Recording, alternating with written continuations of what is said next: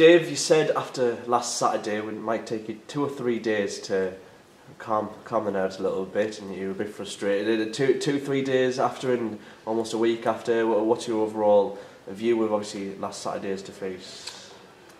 Still obviously disappointed with the result because we didn't get what we deserved from the game, and that's always going to be difficult to take. What you can take out of it is, and what you have to take out of it is loads of positives, and I think the players will take an awful lot out of it regardless.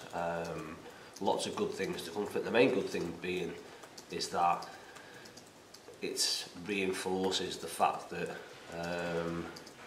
with what we've got and how we've started, we're a match for whatever we've seen up to now in the league games, and we more than held our own and should have beaten a team who are highly fancied to get out in the division. So that's, like I say, a huge positive in terms of where we're at. So again, players should take an awful lot of belief and comfort in the fact that that's the case if we continue to produce the performances that we have.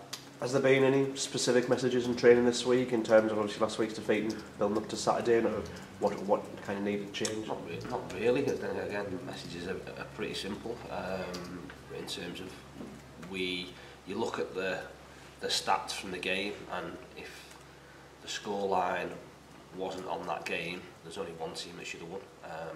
And again, statistics can be used and overused in football, but it was pretty obvious who the better team was and who created the better chances, and who, if you look at things like expected goals and all those types of things, we should have won that game. We didn't. So why we didn't is obviously important. I think we put some of the balls, as we do, put the balls in some brilliant areas. We were probably guilty of having bodies in, but timing of those bodies arriving in there wasn't where the balls arrived and when the balls arrived, which can happen. There were, like I say, there were some balls went in on Saturday and across the goal that, without it, again, it sounds daft, were too good. The balls were too good in terms of the area they went in, and we weren't ruthless and we weren't clinical in that penalty area. And as much as what happens between the boxes is going to be important in a football match, the deciding factors more often than not become on what happens in both 18 yards and 6 yard boxes, and that was like I say, a real sucker punch for it at the weekend. So obviously tied out for 12 weeks. Was that something you kind of expected after Saturday? You always fear the worst in terms of reaction to the injury, but in fairness, he's not had an injury like that before, so there's always, when something happens, there's always going to be an initial panic, and like I say, and you do fear the worst. I think the nature of it and the nature of hamstrings, really, they're so broad in terms of the damage, the severity, the rehabilitation, how individuals react to different, I suppose, different things through the course of treatment and things like that. It's very unpredictable. Millwall quite rightly are going to be cautious with him because he's a young player who they've got to look after. And again, it's probably something that you half expect, you hope not, but it is what it is. Like I say, it's from the game, obviously a disappointment for him, a disappointment for us and everyone, because he'd started his loan well, and you hope that over the course would only have improved. But he'll go away, like I say, do his rehab, make sure he's back to where he was, and come back hopefully stronger than when he's left. You mentioned there coming back. Obviously, if it is 12 weeks, expected back from the end of November time, which gives him a month still on his loan. But is obviously always the worry that, you know, if he gets back and the injury goes away. But obviously it's a tough one because he started so well, and he obviously might not be the exact same player we had at the start of it. Or again, in terms of muscle injuries, they're not the significant injuries, especially as a young player, that are going to damage or change what you were as a player. As with any injury, there's going to be a little bit of uncertainty, and he's going to have to build confidence up, because again, especially, not that I'm experienced on pulling hamstrings, because you need to be able to run quickly to be able to do that.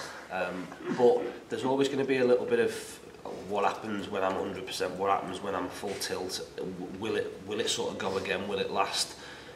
It becomes a management thing, and without it sounding the wrong way again, no one wants to get injured, but as a young player who has picked up an injury, and again, not hugely significant, but one that could impact him, again, management of injuries and prehab is massively important, and I think sometimes young players can be a little bit maybe lucky, and because the nature of their bodies can ultimately do what they want, eat what they want, train how they want, get away with things. It'll certainly sharpen his mind and will be beneficial for him, hopefully, further down the line, in knowing that he's got to do things and will have to do things now that make sure he's strength-wise at his peak all the time, so that you don't have let's say a muscle breaks down and affects you doing what you're doing and what you're good at. Obviously, Thailand now out, that must give you a few tough decisions in terms of who starts up there on Saturday as well. He obviously misses the game, so we've a change to make there. But yeah, listen, there are players over the last few weeks have done themselves no harm whatsoever and have put themselves in a position where they're almost holding a hand up saying, I want to play, which is good. I think look at where we are and go back a week or so to the Carlisle game where we made changes. That was again regardless of like I said, losing on penalties in the game, that was a real positive in the fact that it showed that the players that we put in, the changes we made, were more than capable of doing a job and being competitive in the league, and that's going to be something now that take away free agents, that's where we are. So if people are out with injuries, illnesses, which again in the current climate can happen in a flick of a switch, someone could be, as you say, someone could be ill, someone could be isolating for 10 days. There's all those things that are still around the environment. People need to be able to step in and do a job, and if that's the case, then so be it. We have to be able to adapt, and we've said before about adversity and dealing with that. It would be great to think that you could name the same starting 11 through the whole season. If that was the case, you'd have huge continuity. I suggest that you'd be in a great run of form, you'd probably be at the top of the league. That's blue sky thinking, it doesn't happen. Injuries, suspensions, illness are all parts and parcel of football that you have to deal with. A positive this week, though, obviously we signed Eddie from Stoke on deadline day, and he's come back from international duty this week. I believe yesterday was his first training session. How's he settled in? Yeah, he'll settle in fine, and the fact that he knows obviously some lads he's familiar with Will, and they're a good group and an easy group to settle into. Like I say, for him it'll be a quick and a steep learning curve in terms of looking at what we want. Did some work yesterday, and like I say, he'll be able to certainly benefit from seeing us in training, seeing the lads, getting used to the environment, and ultimately seeing what we do in a game, which he'll get an opportunity to sort of to do that tomorrow. So looking towards obviously tomorrow, Bristol Rovers at home. Maybe not the start of the season that they're wanting under Joey Barton, or what you're expecting from his side.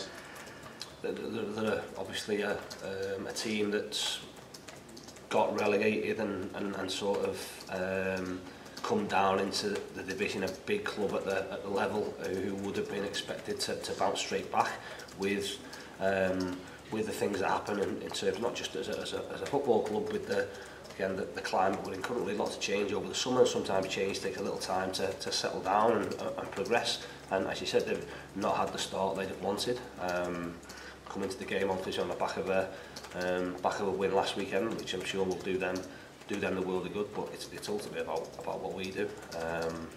We're, regardless of results, if you like, in last week's results, we're playing well, we're in a good run of form.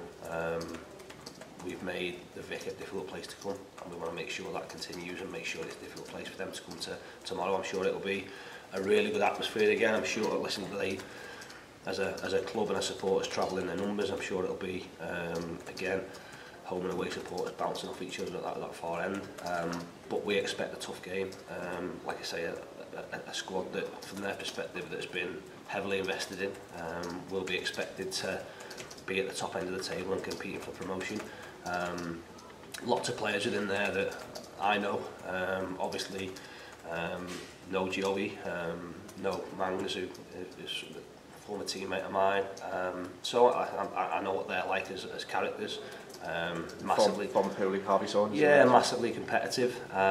So there's lots of, I suppose, common themes and factors amongst the teams, as you find with, I suppose, most teams you play against. So we know what we're coming up against. But I'm sure they're coming in knowing that they're in for a tough game, and we've got to look at what we do. You said obviously a good run of form, and that was recognised this week. Yourself and Tyler both nominated for Manager and Player of the Month. You must have obviously been delighted with that, and is it great to see obviously the hard work and how well we're doing? Is it being recognised on the EFL level? Yeah, I think for us those sorts of things are just reinforcements for everyone that we've started okay, and we want that to continue. Like I say, I'll be pretty honest around where we're at. I think we're probably at least a couple of points short of where we should be. I think we deserve more than what we've got. What we've got to do is that's a huge positive. Make sure that continues. Continue to try and improve, which we will.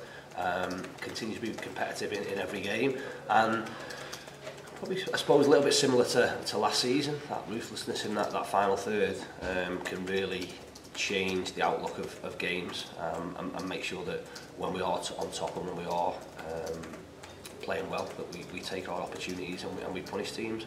And if that's the case, we'll continue to do well and hopefully get more reinforcement that what everyone's doing is right. Just finally, team news for the weekend. Am I right in saying Gav Holohan's picked up a little bit of an injury following last weekend? Yeah, we've got a few that again that are little niggles. Tyler's obviously definitely out. Gav again we'll look at, but looks unlikely. Like I say, the way things are in the current climate, things can change in a heartbeat. So you look at, there are other little things with a little bit of illness and stuff that we have to make late calls on, but that potentially brings opportunities for others to step in. And like I say, we're not by any means panicking or concerned that loads of players are out. We have to make calls, and the calls will be whether we decide to, again, first off, risk people, whether we decide to play people that are maybe not 100% but slightly short, or whether we go with different options, and we've plenty of scope to do that. So, like I say, we're going into the game regardless of the team we select, looking to win, looking to keep our record going at the Vic, and hopefully that'll be the case. Dave, thanks very much. Cheers, thank you.